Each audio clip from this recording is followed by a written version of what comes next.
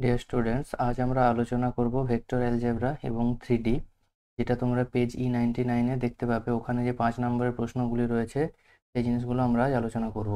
তোমরা দেখো, এখান থেকে তোমাদের দুটো প্রশ্ন দেওয়া থাকে, একটা সাধারণত প্লেন থেকে থাকে এবং একটা স্ট্রেট লাইন থেকে থাকে। এখান থেকে তোমাদের একটা প্রশ্ন করতে হয় 1 আউট অফ 2, যেটাতে 5 নাম্বার থাকে। আমরা আজ এই পোর্শনটা যে সাজেশন রয়েছে WBHA-তে সেগুলো আজ আলোচনা করব। দেখে নেওয়া যাক এর প্রশ্নগুলো কি রয়েছে। দেখো, প্রথম প্রশ্ন রয়েছে, দেখাও যে এটা একটা সরলরেখার সমীকরণ এবং আরেকটা সরলরেখার সমীকরণ দেওয়া রয়েছে। সরলরেখাদ্বয় পরস্পরকে ছেদ করে, অতঃপর তাদের ছেদবিন্দু নির্ণয় করো। অর্থাৎ দুটো সরলরেখার সমীকরণ, তারা যে পরস্পরকে ছেদ করে সেটা প্রথম দেখাতে হবে এবং তাদের এই যে বিন্দুতে ছেদ করে তার নির্ণয় করতে হবে। এটা তোমাদের বইয়ের প্রশ্ন। তোমার ত্রিমাত্রিক দেশের সরলরেখা 4C অধ্যায়ের যে উদাহরণ রয়েছে, উদাহরণ নাম্বার 2-তে কিন্তু অঙ্কটা দেখতে পাবে। পেজ নাম্বার, নতুন বইয়ের পেজ নাম্বার 742। তোমরা ওখানে গিয়ে কিন্তু অঙ্কটা চেক আউট করে নিতে পারো, ঠিক আছে। নেক্সট প্রশ্ন দেখো, আমাদের দেওয়া রয়েছে একটা সরলরেখার সমীকরণ দেওয়া রয়েছে। সেই সরলরেখা দুটির মধ্যবর্তী দূরত্ব আমাদের নির্ণয় করতে হবে। দেখো, 1 নম্বর সরলরেখার মধ্যবর্তী দুটি সরলরেখার মধ্যবর্তী দূরত্ব নির্ণয় করার সময় আমরা সবসময় চেষ্টা করব এই যে ভেক্টর সূত্রটা রয়েছে, ভেক্টর সূত্রটা অ্যাপ্লাই করা, যাতে আমাদের কাজটা সহজ হয়। কিন্তু আমাদের কার্টেসিয়ানে করতে গেলে কাজটা অনেক বেশি ডিফিকাল্ট মনে হবে। তাই আমরা কি করছি, আগে সরলরেখা সমীকরণগুলোকে ভেক্টর সমীকরণ আকারে কনভার্ট করে দিচ্ছি। দেখো, তার জন্য সহজ প্রসেস কি, না সরলরেখাটা কোন বিন্দুগামী সেটা বের করতে হয় এবং সরলরেখার সমান্তরাল সরলরেখার ডিআরএসটা বের করতে হয়। এবার দেখো, কার্টেসিয়ান সমীকরণ যেটা দেওয়া থাকে সেটাতে x minus x1, y minus y1, z minus z1, এই যে যেটা দেওয়া থাকে সেটাই হচ্ছে যে বিন্দুকে রিপ্রেজেন্ট করে। অর্থাৎ প্রথম সরলরেখা 5, 7, 3 বিন্দুগামী। দেখো লেখা আছে প্রথম সরলরেখা 5, 7, 3 বিন্দুগামী এবং ওই সরলরেখার নিচে যেটা দেওয়া থাকে সেটাই হয়ে যায় ওই সরলরেখাটা টিআরএস, অর্থাৎ 3 মাইনাস 16, 7। অর্থাৎ দিক অনুপাতগুলি হলো 3 মাইনাস 16, 7। একই রকমভাবে দ্বিতীয় সরলরেখার ক্ষেত্রে দেখো 9, 13, 15 বিন্দুগামী এবং তার ডিআরএস হচ্ছে 3, 8, -5। দেখো সেটাই লেখা আছে। এইবার আমাদের ভেক্টর সমীকরণ নিয়মের প্রসেস বের করার প্রসেস কি, না যে বিন্দুগামী হবে সেখানে I cap, J cap, K cap দিতে হয়। দেখো এখানে যে বিন্দুগামী বলতে 5, 7, 3 বিন্দুগামী, তাহলে A1 সমান ধরা হয়েছে 5 I cap, 7 J cap, 3 K cap. আবার দিক অনুপাতগুলি যা হয় ওটাতে I cap, J cap, K cap দিলেই তার সমান্তরাল সরলরেখার যে ভেক্টরটা পাওয়া যায় সেটাকে আমরা বি ক্যাপ বলছি, B1 ভেক্টর বলছি। তাহলে দেখো সেটা পাচ্ছি 3i -16j +7k। আবার একই রকমভাবে 2 নম্বর সরলরেখার ক্ষেত্রেও যে বিন্দুগামী তাকে A2 ধরা হয়েছে এবং যার সমান্তরাল সেটা B2 ধরা হয়েছে। এবার সরলরেখার মধ্যবর্তী দূরত্ব নির্ণয়ের সূত্র কি, না যে দুটো বিন্দুগামী সেই দুটো বিন্দুর মধ্যে ডিফারেন্স অর্থাৎ বিয়োগ করে তার সাথে B1 ক্রস B2, অর্থাৎ যে দুটো সরলরেখার সমান্তরাল তাদের ক্রস প্রোডাক্টের ডট প্রোডাক্ট করতে হয়। আগে ক্রস প্রোডাক্ট করে তার ডট প্রোডাক্টটা নিতে হয়, আর ডিভাইডেড বাই যাদের ক্রস প্রোডাক্ট হচ্ছে ওদেরই মডিউলাস দিয়ে ভাগ করে নিতে হয়। এবার আমরা কি করব, একটার পর একটা স্টেপ বাই স্টেপ বের করব। দেখো, প্রথমে আমরা A2 মাইনাস A1 বের করেছি। যখন দুটো ভেক্টর পেয়ে গেছি, জাস্ট সিম্পল বিয়োগ করে দিলেই আমাদের ভেক্টরটা পাওয়া যায়। এবার কি কর, যেহেতু সবার কাছ থেকে 2 কমন নেওয়া যাচ্ছে তাই আমরা কি ফাইনাল একটা 2 কমন নিয়েছি। আবার B1 ক্রস B2 ভেক্টর বের করেছি। এই ভেক্টর ক্রস প্রোডাক্ট তোমরা নর্মালও করতে পারো, আবার এখানে ডিটারমিনেট পদ্ধতি অ্যাপ্লাই করেও করতে পারো। আমি এখানে ডিটারমিনেট পদ্ধতি অ্যাপ্লাই করেছি কারণ এটা রিলেটিভলি অনেক বেশি সহজ হয়। এটা করতে আমাদের দেখো এটা আসছে। এবার এখান থেকে দেখো সবার থেকে 12 কমন নেওয়া যাচ্ছে, সেই 12টা কমন নিয়েছি। নেক্সট কি, না আমাদের দরকার ওদের মডিউলাস, অর্থাৎ যাদের ক্রস প্রোডাক্ট হয় তাদের মডিউলাস। তারপর তাদের মডিউলাসটা বের করা হয়েছে, অ্যান্সার বেরিয়েছে 84। এইবার A2 মাইনাস A1 এর সাথে কার ডট প্রোডাক্ট করতে হয়, না যাদের ক্রস প্রোডাক্ট করছি তাদের ডট প্রোডাক্ট করতে হয়। দেখো সেই ডট প্রোডাক্টটা করার পর আমাদের অ্যান্সার আসছে 24 × 49। এইটাকে ফার্দার গুণ করে নিই, তোমরা চাইলে গুণ করে নিতে পারো, কিন্তু যেহেতু আমাদের পরে ক্যান্সেল আউট হয়ে যাবে তাই আমরা গুণ করে নিই, ঠিক আছে। তো নির্ণয় লম্ব দূরত্বের সূত্র কি ছিল, না এই ডট প্রোডাক্ট ডিভাইডেড বাই যাদের ক্রস প্রোডাক্ট হচ্ছে তার মডিউলাস দিয়ে ভাগ। ডট প্রোডাক্টের ভ্যালু 24 × 49 আর তাদের মডিউলাসের ভ্যালু 84। তাহলে এটাতে ডিভাইড করলে, ক্যান্সেল আউট করলে আমরা পাচ্ছি 14 একে হয়ে যাচ্ছে আমাদের নির্ণয় লম্ব দূরত্ব, ঠিক আছে। পরে দেখো, একটি বিন্দুর অবস্থান ভেক্টর দেওয়া রয়েছে। ওই বিন্দুগামী যে সরলরেখা প্রদত্ত দুটো সরলরেখার উপর লম্ব তার ভেক্টর সমীকরণ নির্ণয় করতে বলেছে। এবার দেখো, এটা তোমাদের বইতেই রয়েছে 4B-তে দীর্ঘ উত্তরধর্মী 1, অর্থাৎ পেজ নাম্বার 741-এ দেখতে পাবে। কিন্তু যেহেতু এটা এক্সারসাইজের অঙ্ক তাই এইটা তোমাদের আমি সলভ করে দিয়েছি। দেখো আমাদের কি দেওয়া রয়েছে, না একটা বিন্দুর অবস্থান ভেক্টর দেওয়া রয়েছে এবং সেই বিন্দুগামী যে সরলরেখাটা প্রদত্ত দুটো সরলরেখার উপর লম্ব তার ভেক্টর সমীকরণ আমাদের বের করতে হবে।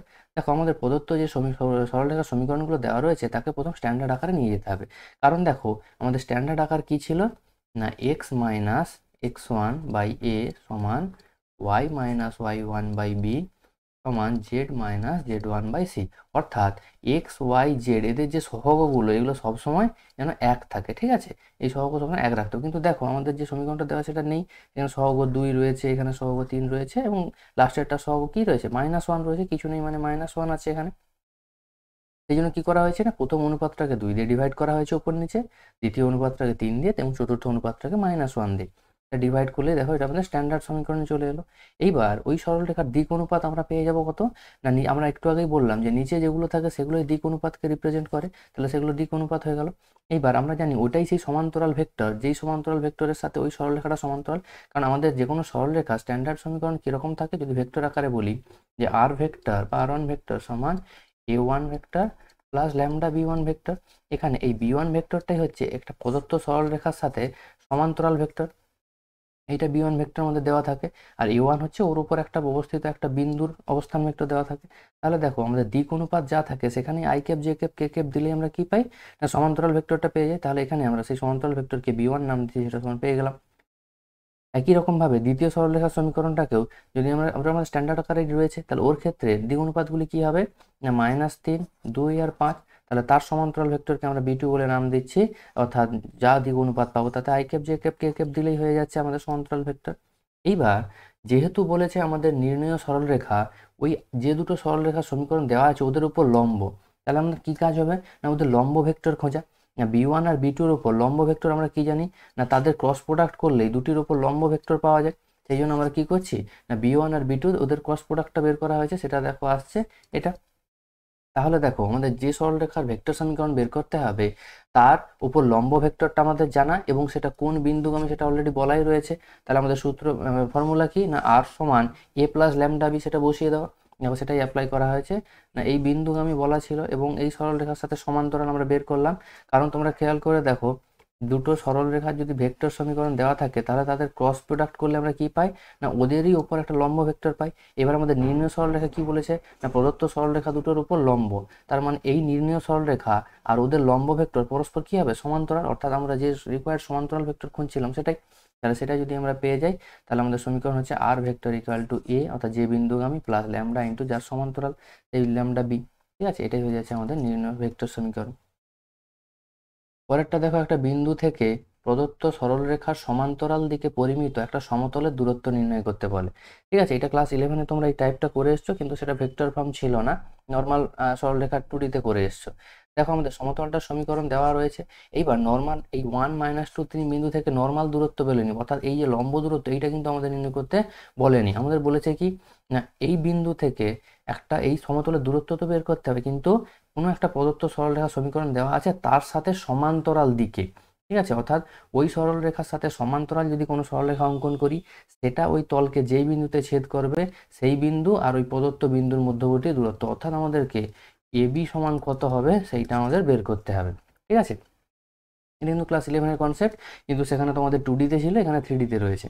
তাহলে আমরা প্রথম কাজ কি না, যেহেতু 1 নম্বর সরলরেখার সাথে সমান্তরাল তাই তার দিক অনুপাতগুলি বের করি। কারণ আমরা জানি সমান্তরাল সরলরেখার দিক অনুপাতগুলি পরস্পর সমান হয়। এবার আমরা কাজ কি করছি না, এবি সরলরেখার সমীকরণ বের করার চেষ্টা করছি যাতে আমরা এই বি বিন্দুটা একটা কিছু ধরতে পারি। তাহলে দেখো এবি সরলরেখার সমীকরণ বের করার জন্য আমাদের কি লাগে, একটা বিন্দু লাগে আর তার সমান্তরাল সরলরেখার দিক অনুপাত লাগে। তাহলে বিন্দুটা আমাদের প্রদত্ত দেওয়াই রয়েছে 1, -2, 3 এবং সমান্তরাল সরলরেখার দিক অনুপাত আমরা বের করলাম কত 2, 3, -6। কারণ একটু আগেই বলেছি যে স্ট্যান্ডার্ড সমীকরণের নিচে যেগুলো থাকে সেটাই হচ্ছে যে আমাদের দিক অনুপাতকে রিপ্রেজেন্ট করে। তাহলে নির্ণয় সরলরেখার সমীকরণ হয়ে গেল x - x1 by a, y - y1 by b সমান z - z1 বাই c। এটা বসানো হলো, তাহলে এটাই হচ্ছে নির্ণয় সরলরেখার সমীকরণ। এবার আমরা কি করছি, আমরা চাইছি যে এই বি বিন্দুর অবস্থানটাকে আমরা একটা প্যারামিটার দ্বারা ধরতে। তো সেই জন্য কী করেছি না, এই পুরোটাকে যদি সমান তোমরা যদি টি ধরো তাহলে আমরা কি পাবো, x সমান 2t + 1, y সমান 3t - 2 এভাবে পাবো, এবং সেটাকেই ধরছি আমরা বি বিন্দু অবস্থান, যেখানে আমরা বলে দাও যে টি সমান প্যারামিটার। ঠিক আছে, এই জিনিসটা লেখা হয়নি, এই জিনিসটা তোমরা অ্যাড করে নেবে, যেটা হচ্ছে টিটাকে প্যারামিটার বলে। ঠিক আছে, অর্থাৎ এর মান পরিবর্তনের সাথে সাথে আমরা ওই সরলরেখার উপর একাধিক বিন্দু পেতে পারবো। ঠিক আছে, এবার দেখো যেহেতু ওই বি বিন্দুটা আমাদের ওই প্রদত্ত সমতলের উপর অবস্থিত, তাই সমতলের সমীকরণকে কি করবে, স্যাটিসফাই করবে। তাই বসানোর পর টি এর মান কত পাচ্ছি 1/7। এবার দেখো বি বিন্দুতে ওই টি এর মানটা বসালে আমরা বি বিন্দুর স্থানাঙ্কটা পেয়ে যাবো। নেক্সট কাজ কি না, আমাদের এবি দূরত্বটা বের করা। না, দূরত্বের সূত্র যদি আমরা অ্যাপ্লাই করি, দেখো এবি দূরত্বটা পাবো যে √(x2 - x1 তার whole square plus y2 - y1 এর whole square plus z2 - z1 এর হোল স্কোয়ার। এটা অ্যাপ্লাই করলে দেখো আমাদের প্রয়োজনীয় অ্যান্সার কত আছে, √49/49, তার মানে 1 হয়ে যাচ্ছে আমাদের নির্ণেয় দূরত্ব। আবারও বলে দিচ্ছি, এখানে কিন্তু তোমাদের লম্ব দূরত্ব বের করতে বলেনি, কিন্তু তোমাদের চাইছে একটা প্রদত্ত সরলরেখার সাথে সমান্তরাল দিকে যে দূরত্ব হয় সেই দূরত্ব বের করতে হবে। তোমরা কিন্তু এখানে লম্ব দূরত্বের ফর্মুলা লাগালে কিন্তু অ্যান্সারটা ভুল হয়ে যাবে, ঠিক আছে। নেক্সট দেখো বলা আছে একটা সমতলের সাপেক্ষে একটা বিন্দুর প্রতিবিম্বের স্থানাঙ্ক আমাদের বের করতে হবে। দেখো আমরা যদি একটা সমতলটাকে এইভাবে ধরে নেই, তাহলে সেই বিন্দুটা ধরো 1, 6, -3 ওপরে আছে এবং তার সাপেক্ষে আমাদের যে প্রতিবিম্ব সেটাকে ধরছি আমি, এটাকে যদি এ বলি, ধরো প্রতিবিম্বটাকে আমি বলছি বি। তাহলে কনসেপ্ট কি না, এই সমতলটা কার হিসাবে কাজ করবে, মিরর, আয়নার কাজ করবে, ঠিক আছে। এই সমতলটা আয়নার মতো কাজ করবে। তাহলে আমাদের এই এ বিন্দু থেকে আয়নার দূরত্ব এবং আয়না থেকে প্রতিবিম্ব দূরত্ব সমান হয়, এটা তোমাদের ফিজিক্সের কনসেপ্ট রয়েছে। এই জিনিসটাকেও কিন্তু আমরা এখানেও কাজে লাগাবো। কিন্তু তার আগে যে এই যে এবি সরলরেখাটা, তার সমীকরণ আমরা বের করার চেষ্টা করেছি। দেখো প্রদত্ত যেহেতু এবি সরলরেখাটা আমাদের যে সমতল রয়েছে তার উপর লম্ব, তাই সমতলের ডিআরএস যা, লম্বের ডিআরএস যা হবে আমাদের সরলরেখার ডিআরএস তাই হবে। কারণ সমতলের লম্বের ডিআরএস আমরা যদি এভাবে বলি, তার ডিআরএস কত না, সহগগুলো দেখলে বুঝতে পারবো 1, 2, 3। কারণ দেখো এই যে এক্স এর সহগ 1, ওয়াই এর সহগ 2, জেড এর সহগ 3, এটাই হচ্ছে সমতলের লম্বের ডিআরএস। আবার সমতলের উপর যে লম্ব সেটাই হচ্ছে যে ওই যে এবি সরলরেখা, তার সাথে সমান্তরাল, অর্থাৎ ওর ডিআরএস একই হবে। সেই জন্য আমরা প্রথম কি করেছি, এই এবি সরলরেখাটার সমীকরণ বের করেছি। এটা কি 1, 6, 3 বিন্দুগামী এবং যার ডিআরএস হচ্ছে 1, 2, 3। দেখো সেটা বসালে আমাদের স্ট্যান্ডার্ড সমীকরণে এটাই আসে যে x - x1/a, y - y1/b, z - z1/c। এটা বসালে সমতলের সমীকরণটা পাই। এবার প্রশ্ন হচ্ছে এটা কি লাভ না, যখনই আমরা সমতলের সমীকরণটা পেয়ে গেলাম, যেহেতু 2 নম্বর সরলরেখা এই সমতলকে ছেদ করে বেরিয়ে যাবে, কারণ এবি সরলরেখাটাকে আমরা যেটা ধরেছি সেটা ওকে ছেদ করে বেরিয়ে যাবে। কারণ আমাদের যে প্রতিবিম্ব এবং বস্তুর মধ্যে যে দূরত্ব সংযোজক সরলরেখা সেটা সবসময় আয়নার মধ্য দিয়ে ছেদ করে বেরিয়ে যাবে, ঠিক আছে। সেই জন্য আমাদের ওই সমতলকে কোন বিন্দুতে ছেদ করেছে ধরে নিয়েছি, t+1, 2t+6 এবং 3t+3। কারণ যাতে আমরা এই টি এর মানটা বের করতে পারি ওই সমতলের সমীকরণে বসিয়ে, তাই আমরা ধরে নিলাম যে এই বিন্দুটাই হচ্ছে আমাদের এই বিন্দুটা। তাহলে যেহেতু ওই, কারণ আমরা সরলরেখার উপর যে কোনো বিন্দুকে আবার সেই একই কনসেপ্ট অনুযায়ী টি প্যারামিটার দিয়ে ধরতে পারি, তাহলে সেই অনুযায়ী ওই বিন্দুটা যদি সমতলের উপর অবস্থান করে তাহলে সমতলের সমীকরণকে সিদ্ধ করবে, সেখান থেকে আমরা টি এর মান পাবো। তা টি এর মান আবার বসালে ওই ছেদ বিন্দুটাকে আমরা কত পাচ্ছি, 0, 4, 0, এটা হচ্ছে পাচ্ছি। তাহলে এই বিন্দুটা আমরা পাচ্ছি 0, 4, 0। এবার ফিজিক্সের কনসেপ্ট কি না, ফিজিক্সের কনসেপ্ট অনুযায়ী দেখো আমরা জানি যে এ বিন্দু এবং বি বিন্দু এর মধ্যবিন্দু হচ্ছে এটা। কারণ আবার একই কথা যে প্রতিবিম্ব থেকে বস্তুর দূরত্ব আর প্রতিবিম্ব থেকে প্রতিবিম্বের দূরত্ব একই হয়, ঠিক আছে। তাহলে সেই জিনিসটা আমরা যদি অ্যাপ্লাই করি তাহলে এই বিন্দুটা কি মধ্যবিন্দু হিসাবে কাজ করবে। সেটাই দেখো আমি পরের ক্ষেত্রে বলেছি যে ধরি 1, 6 বিন্দুর 1 নম্বর সরলরেখার সাপেক্ষে প্রতিবিম্ব সেটাকে আলফা বিটা গামা ধরে নিয়েছি। এবার যেহেতু 0, 4, 0 বিন্দুটি 1, 6, 3 এবং আলফা বিটা গামা এর মধ্যবিন্দু, কারণ এই যে একই কনসেপ্ট বললাম যে ওখান থেকে দূরত্ব, দুদিকে দূরত্বটা সেম হবে। সেই জন্য কনসেপ্ট কি x1 + x2/2 সমান x কোঅর্ডিনেট, y1 সমান y2/2 z y কোঅর্ডিনেট এবং z1 + z2/2 z কোঅর্ডিনেট। এখান থেকে আমরা আলফা বিটা গামা পাচ্ছি, সেটাই হচ্ছে আমাদের নির্ণেয় প্রতিবিম্বের স্থানাঙ্ক, ঠিক আছে। পরের প্রশ্নটা দেখো, একটা বিন্দু থেকে সমতল দ্বয়ের উপর লম্ব সরলরেখার সমতলের সমীকরণ বের করতে বলেছি। এটা তোমাদের অধ্যায় 5B সমতল চ্যাপ্টারে দেখতে পাবে, উদাহরণ নাম্বার 14 এর হুবহু করে দেওয়া আছে, পেজ নাম্বার 777, ঠিক আছে। তোমরা বইটা খুলে দেখে নিতে পারো। কনসেপ্টটা একদম জেনারেল কনসেপ্ট, যেভাবে বাকি অঙ্কগুলোর কনসেপ্ট রয়েছে সেভাবেই কিন্তু ওটার কনসেপ্টও রয়েছে, ওটার মধ্যে তোমরা কিন্তু বইতে পুরোপুরি সলিউশনটা পেয়ে যাবে, ঠিক আছে। পরে দেখো 7 দাগের প্রশ্নটা বলা হয়েছে যে 3টে সরল সমতলের সমীকরণ দেওয়া রয়েছে, তারা যদি একটা নির্দিষ্ট বিন্দুগামী হয় তাহলে আমাদের কি শর্ত সিদ্ধ করবে না, a² + b² + c² + 2abc = 1, এই শর্ত সিদ্ধ করে এটা আমাদের দেখাতে হবে। এবারে দেখো খুব জেনারেল কনসেপ্ট, দুটি সমতল সাধারণত একটা সরলরেখাতে ছেদ করে। আমি যদি এরকম দুটি সমতলের কথা ভাবি তাহলে দুটি সমতল সবসময় একটা লাইনে কিন্তু ছেদ করবে, কিন্তু 3 নম্বর সমতল আরেকটা যদি সমতল আমরা দেই সেটা যে এই লাইন দিয়ে যাবে তার কোনো কিন্তু গ্যারান্টি নেই। আমাদের কাজ হচ্ছে দেখানো যে সেই সমতলটাও যদি ওই লাইন বরাবরই পাস করে তাহলে এই কন্ডিশনটা স্যাটিসফাই করতে হবে।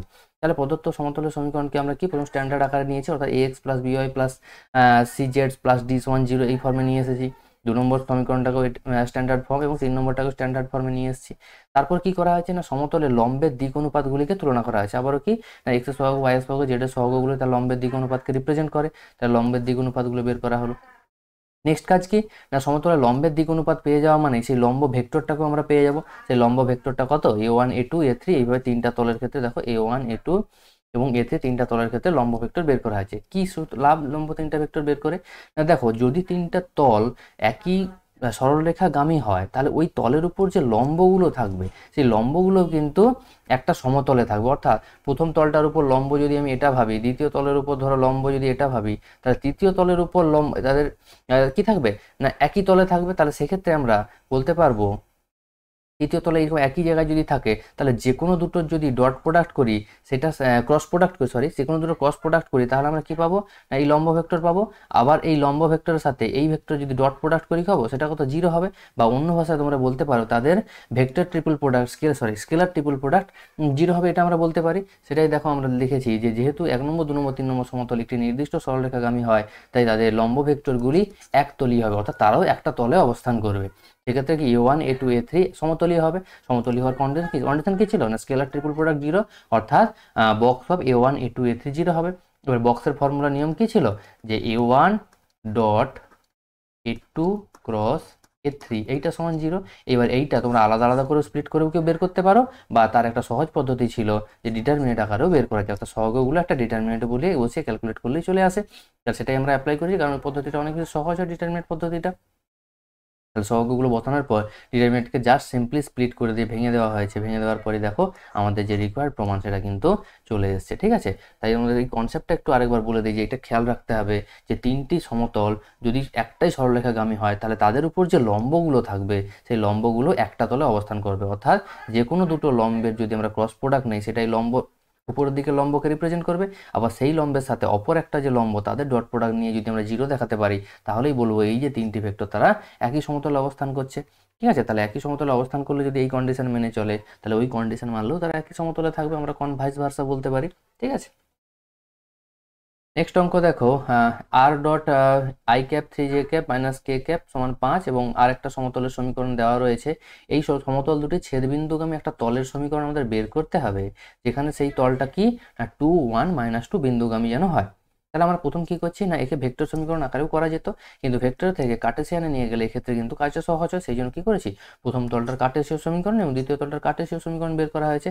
পদ্ধতি কি না এই আর ভেক্টর ইকুয়াল টু আমাদের ধরে নিতে হয় কত xi cap plus yj cap plus zk cap. এবার দেখো এটার সাথে যদি এই দিকটা ডট প্রোডাক্ট করো তাহলে হয় 1x 3y মাইনাস জেড, সেটাই হয় দেখো x plus 3y minus Z. আবার একই রকম এই আর ভেক্টর সাথে দ্বিতীয়টা ডট প্রোডাক্ট যদি করো 2x minus y plus Z সমান যে যা কনস্ট্যান্ট রয়েছে সেটা। তাহলে এটাই হচ্ছে আমাদের কি না তলের কার্টেসীয় সমীকরণ।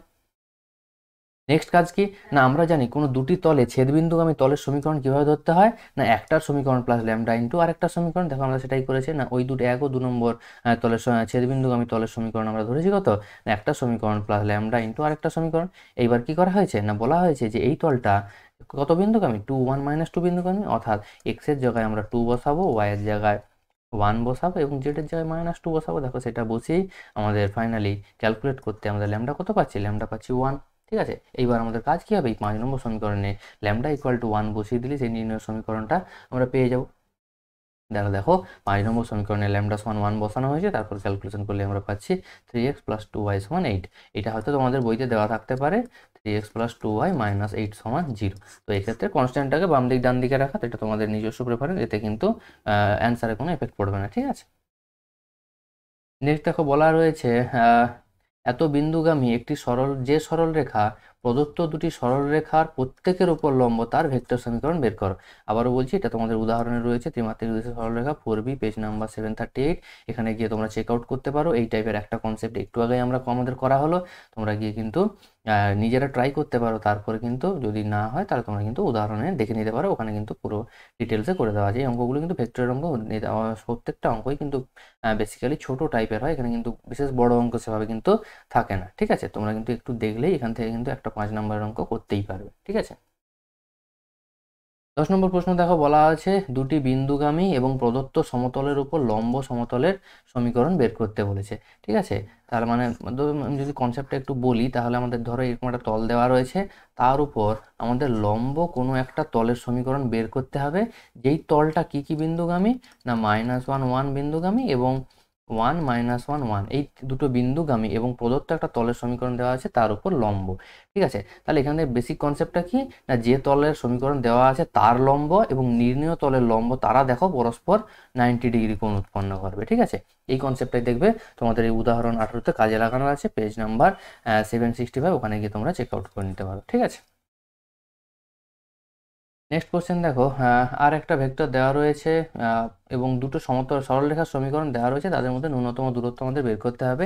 একটু আগেই দেখো ন্যূনতম দূরত্বের এই বড় ফর্মুলাটা অ্যাপ্লাই করা হয়েছিল, তো এখানেও সেই একই রকম দুটো ফর্মুলাকে কম্পেয়ার করে A1 B1 A2 B2 বের করা হয়েছে, তারপর A2 - A1 দুটি বিন্দুর মধ্যে অন্তর্ফল সেটা বের করা হয়েছে এবং সমান্তরাল সরলরেখাগুলির মধ্যে ক্রস প্রোডাক্ট বের করে তার মডিউলাস দিয়ে ডিভাইড করতে হয়। এটাও দেখো আলাদা আলাদা করে প্রথমে বাইরে ক্যালকুলেট করা হয়েছে, তারপর ফাইনালি সমীকরণে বসিয়ে দেওয়ার পর আমাদের অ্যান্সার আসছে √62। এটা ডিটেলিংয়ে বললাম না, কারণ একটু আগেই জিনিসটা ডিটেলসে আলোচনা করা হয়েছে। ঠিক আছে,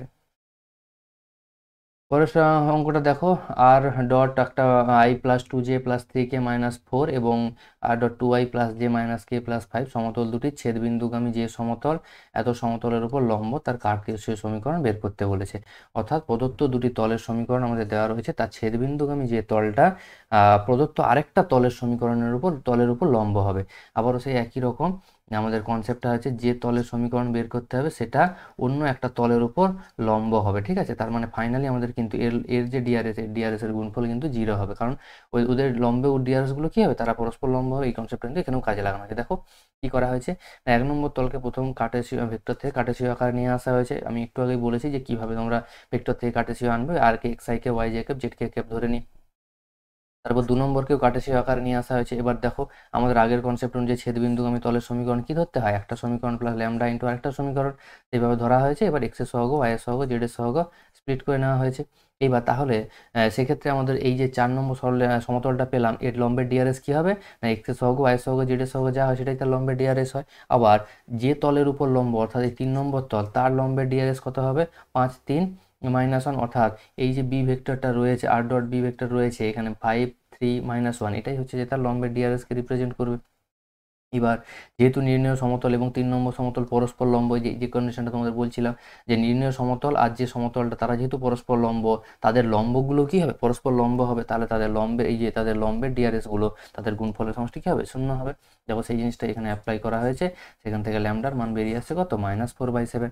তাহলে নির্ণেয় সমতলের সমীকরণ কত হবে, ওই ল্যামডার মানটা বসিয়ে ক্যালকুলেট করলেই আমরা কি পেয়ে যাবো, না নির্ণেয় সমতলের সমীকরণটা পেয়ে যাবো। অজীব, তোমাদের ছিল যে যেই 4 নম্বর সমীকরণে সেই ল্যামডাটাই আননোন ছিল, এটাই আমাদের নির্ণীয় সমতলের সমীকরণ। সেই ল্যামডার মানটা যখন এই কন্ডিশন অ্যাপ্লাই করে আমরা পেয়ে গেলাম, সেটাই দেখো এখানে বসানো হয়েছে, বসে ক্যালকুলেট করতে আমাদের নির্ণীয় তলের সমীকরণ পাওয়া গেছে। ঠিক আছে, তোমরা ক্যালকুলেশনগুলো নিজে ট্রাই করবে। ঠিক আছে, 13 নম্বর কোশ্চেনটা কি বলা আছে দেখো, 2 1 বিন্দুগামী এবং 2x - 7y + 4z = 0, 3x - 5y + 4z + 11 এর ছেদক রেখাগামী সমতলের সমীকরণ। অর্থাৎ দুটো সমতলের সমীকরণ আমাদের দিয়ে দেওয়া আছে। এই দুটো সমতলের ছেদবিন্দুগামী ছেদক যে সরল রেখাগামী আরেকটা সমতলের সমীকরণ আমাদের বের করতে। আমরা একটু আগেই জানি যে দুটো সমতলের ছেদক সরলরেখাগামী সমতলের সমীকরণ কীভাবে ধরতে হয়, না একটা সমীকরণ প্লাস ল্যামডা ইন্টু আরেকটা সমীকরণ। এবার প্রয়োজনীয় কন্ডিশন অনুযায়ী সেই সরলরেখাটা সমতলটা কোন বিন্দুগামী, -2 1 3 বিন্দুগামী, তাহলে ওইটা ওকে স্যাটিসফাই করবে, সেখান থেকে ল্যামডার মান পাবো। সেই ল্যামডার মান যদি আমরা আবার বসিয়ে দিই, তাহলে কিন্তু সেই নির্ণয় সমতলের সমীকরণটা কিন্তু আমরা পেয়ে যাবো। একদম সিম্পল কনসেপ্ট। ঠিক আছে, 14 দাগের অঙ্কটা কি আছে দেখো, একটা সরলরেখার সমীকরণ দেওয়া রয়েছে। এই সরলরেখার উপরিস্থ একটা বিন্দু তোমাদের দিয়ে দেওয়া হয়েছে 1 2 3। সেই বিন্দু থেকে 3√2 একক দূরে অবস্থিত সে যে বিন্দুটা তার স্থানাঙ্ক আমাদের বের করতে হবে। অর্থাৎ এই সরলরেখার উপর একটা আমাদের প্রদত্ত বিন্দু দেওয়া রয়েছে, এই বিন্দু থেকে এই সরলরেখার উপর কতগুলো এমন বিন্দু পাবো যে বিন্দুর দূরত্ব একটা নির্দিষ্ট। এক্ষেত্রে আমি একটা দেখিয়েছি, কিন্তু বেসিক তোমাদের কনসেপ্টটা কি আছে, না এটা যদি সরলরেখার সমীকরণ হয়, তার উপর যদি কোনো বিন্দু থাকে একটা নির্দিষ্ট দূরত্বগামী দুটো বিন্দু পাবো, যদি না সেটা লম্ব দূরত্ব হয়।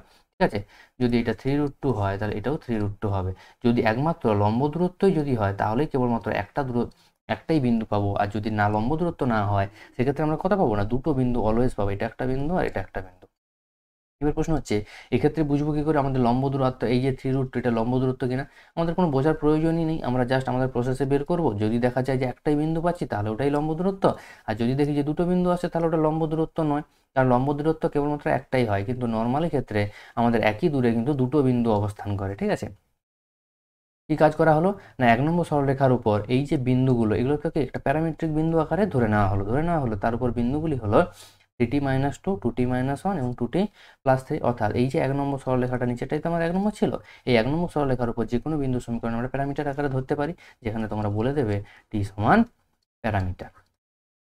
ঠিক আছে, তাহলে সেক্ষেত্রে টি এর মান পরিবর্তনের সাথে সাথে এই দুটো বিন্দুও জেনারেট করতে পারবে। দেখা যায় এখানে যদি টি এর দুটো মান পাই তাহলে সেক্ষেত্রে আমরা বলতে পারবো যে এই দুটো বিন্দুকে জেনারেট করছে। আবার যদি টি এর একটাই মান পাই সেক্ষেত্রে আমরা বলতে পারবো শুধুমাত্র সেই লম্ব যে দূরত্ব সেটাকেই রিপ্রেজেন্ট করছে। ঠিক আছে, তাহলে ধরে নেওয়া হলো 1, 2, 3 বিন্দু থেকে ওই সরলরেখার লম্ব দূরত্ব 3√2 একক, কারণ এটাকে সেই বিন্দু ধরে নেওয়া হয়েছে। ঠিক আছে, কারণ আমরা তো জানি না অ্যাকচুয়ালি কোন বিন্দু, সেটাই আমাদের বের করতে হবে। আমরা ধরে নিলাম যে এই প্যারামিটার যুক্ত বিন্দুটাই হলো সেই বিন্দুটা। ঠিক আছে, তাহলে ওদের মধ্যে দূরত্বের সূত্র অ্যাপ্লাই করবো। বেসিক্যালি এখানে রুট ওভার থাকে, আমি রুট ওভারটা একবার তুলে দিয়েছি, এই জন্য ডান দিকে যে দূরত্বটা ছিল সেটাকে স্কোয়ার রুট থেকে স্কোয়ার করে দিয়েছি। 3 স্কোয়ার দেখো 9 আর √2 স্কোয়ার 2, তার 9 2 18 হয়ে গেছে। এবার দেখো এখান থেকে simple a minus b whole স্কোয়ারের সূত্র অ্যাপ্লাই করে তারপর সিম্পল ক্যালকুলেট করতে আমরা এখানে দেখো টি এর দুটো মান পাচ্ছি, টি সমান 0 এবং টি সমান 30/17। তাহলে যখন টি সমান 0 হবে তখন বিন্দুটা কি হবে না, দেখো এইখানে টি সমান 0 বসাও, পাবো -2 -1 3। তাহলে দেখো একটা বিন্দু পাচ্ছি -2 -1 3, এবং অপর জায়গায় টি এর জায়গায় কত বসাবো না 30/17 যদি আমরা বসাই তাহলে দেখো অপর বিন্দুটা আমরা পাবো 56/17, 43/17, 111/17। ঠিক আছে, তাহলে আমরা কি পাচ্ছি না, যেহেতু টি এর দুটো মান পাচ্ছি তাহলে এখানে বলতে পারবো এই যে 3√2 এটা কিন্তু লম্ব দূরত্ব নয়, এটা কিন্তু অন্য একটা দূরত্ব, সেই জন্য দুটো বিন্দু পাচ্ছি। কারণ তোমরা জেনারেল কনসেপ্ট, কোনো একটা বিন্দু থেকে নির্দিষ্ট দূরে একটা সরলরেখা কিন্তু দুটো বিন্দু পাবো একই দূরে এভাবে। ঠিক আছে, দুদিকে দুটো দূরত্ব পাবো, কিন্তু কেবলমাত্র যদি লম্ব দূরত্বই হয় সেই ক্ষেত্রে কেবলমাত্র একটাই দূরত্ব পাবো, আদারওয়াইজ কিন্তু আমরা সবসময় দুটো দূরত্ব পাবো। দুটো দূরত্ব বলছে দুটো বিন্দু পাবো, স্যার। 15 দাগের অঙ্কটা দেখো, হ্যাঁ, দুটো বিন্দুগামী একটি সমতলের সমীকরণ আমাদের নির্ণয় করতে হবে, যে সমতলটা একটা সরল রেখার সাথে সমান্তরাল। দেখো একটা বেসিক কনসেপ্টটা বুঝে নাও, যে একটা সমতল যদি একটা সরল রেখার সাথে সমান্তরাল হয় তাহলে সমতলের উপর যে অঙ্কিত লম্ব আর সরল রেখা তারা কি থাকবে, তারাও পরস্পর লম্ব হবে। ঠিক আছে, তাহলে দেখো আমাদের সমতলের সমীকরণটা কি ধরে নিয়েছি, a ইন্টু এক্স মাইনাস, আমাদের জেনারেল কনসেপ্ট কি ছিল না, a into x minus x1 plus b into Y minus y1 plus C into Z minus z1 সমান 0, যেখানে x1 y1 z1 হচ্ছে যে বিন্দুগামী। এবারে আমাদের দুটো বিন্দুগামী বলেছে, আমরা কি করেছি জানেন, যেটা বিন্দুটা সহজ হবে সেক্ষেত্রে এটাকে ধরে সমতলের সমীকরণটা বসিয়ে অর্থাৎ x1 y1 z1 বলতে 0 1 0 এটা আমরা ধরেছি। তাহলে সেই অনুযায়ী আমাদের সমীকরণ কি হয়েছে, এটা যেখানে এবিসিটা কি রিপ্রেজেন্ট করছে, ওই সমতলের উপর লম্বের ডিআরএস গুলো রিপ্রেজেন্ট করছে, সেটা নিচে লিখে দিয়েছি। এইবার যেহেতু আবার 1 নম্বর সমতল আরেকটা বিন্দুগামী বলাই ছিল, কারণ 3 4 বিন্দুগামী, তা সেটাও ওকে স্যাটিসফাই করবে। সেখান থেকে আমরা দেখো এবিসি দিয়ে একটা কন্ডিশন পাচ্ছি। আবার যে সমতলটা দেওয়া আছে তার লম্বের ডিআরএস কত না 2 7 5, কারণ আমরা বলেছি সমতলের স্ট্যান্ডার্ড আকারে থাকলে, এই সরলরেখা সমীকরণ স্ট্যান্ডার্ড আকারে থাকলে তার নিচে যেগুলো থাকে সেটাই তার কি দ্বিগুণপাতকে রিপ্রেজেন্ট করে। তাহলে এই সরলরেখার দ্বিগুণপাতগুলি কত হবে না 2 7 5, এটা হয়ে যাবে তার দ্বিগুণপাত। দেখো এই কনসেপ্ট অনুযায়ী সমতলের লম্বের ডিআরএস কত পেয়েছি এবিসি, এবং সরলরেখার ডিআরএস আমরা পাচ্ছি 2 7 5। আবার বললাম সমতলের উপর অঙ্কিত লম্ব আর সরলরেখা তারা কি হবে, পরস্পর লম্ব হবে, কারণ সরলরেখাটা সমতলের সমান্তরাল, তার মানে সমতলের উপর যে লম্ব তার সঙ্গে 90 ডিগ্রি কোণে অবস্থান করবে। ঠিক আছে, তাহলে তাদের দিকে দ্বিগুণপাতগুলি গুণফলের সমষ্টি 0 হবে, সেই জন্য কি পাচ্ছি 2a + 7b + 5c = 0। এইবার কাজ কি হবে না, এই 3 নম্বর আর এই যে 2 নম্বর সমীকরণ ছিল এদেরকে বজ্রগুণন করে সমাধান করা। তাহলে 2 ও 3 থেকে বজ্রগুণন করেছি, তাহলে a বাই পাচ্ছি, b বাই পাচ্ছি, এই যে সাইডে আমি কোএফিসিয়েন্টগুলো লিখেছি বজ্রগুণন করার সময় যেমন প্রসেস ছিল, এটা ইন্টু এটা মাইনাস এটা ইন্টু এটা, তারপর আবার এটা ইন্টু এটা মাইনাস এটা ইন্টু এটা, তারপর লাস্টে 2 × 3 মাইনাস 3 × 7। এইটা অ্যাপ্লাই করলে a বাই পাচ্ছি, b বাই পাচ্ছি, c বাই পাচ্ছি। এইটা সমান কি করা হয়েছে না কে ধরে নেওয়া হয়েছে। ঠিক আছে, তাহলে আমরা কত পাচ্ছি, a সমান b সমান c সমান সবই কে এর আকারে পাচ্ছি। তাহলে দেখো নির্ণয় সমতলের সমীকরণ আমাদের কি ছিল, 1 নম্বরটা নির্ণয় সমতলের সমীকরণ ছিল। এখানে আমরা a b c এর মান যখন বসিয়ে দিচ্ছি অল ওভার কে কমন গিয়ে ক্যান্সেল আউট হয়ে যাচ্ছে, কারণ আমরা কি ধরেছিলাম কেটা নট ইকুয়াল টু, কারণ কে কখনোই শূন্য হতে পারে না, তা সেই অনুযায়ী আমরা কি হলো না কেটা ক্যান্সেল আউট হয়ে গিয়ে আমরা ফাইনাল অ্যান্সার পাচ্ছি 8x - 13y + 15z + 13। এটাই হয়ে যাচ্ছে আমাদের নির্ণয় সমতলের সমীকরণ। ঠিক আছে? তো টোটাল মোটামুটি এই 15টা কোশ্চেন ছিল। তাদের মধ্যে কিছু অঙ্ক তোমাদের বইতে ছিল, সেগুলো আমি তোমাদের রেফারেন্স দিয়ে দিয়েছি, তোমরা বইতে চেক আউট করে নিতে পারো। বেসিক কনসেপ্টটা এখানে সিম্পল, ঠিক আছে? তোমরা প্র্যাকটিস করতে থাকো, আমি চেষ্টা করছি আরও কিছু ভিডিও তোমাদের যদি দেওয়া যায় এই মাসের মধ্যে, ঠিক আছে? Stay tuned.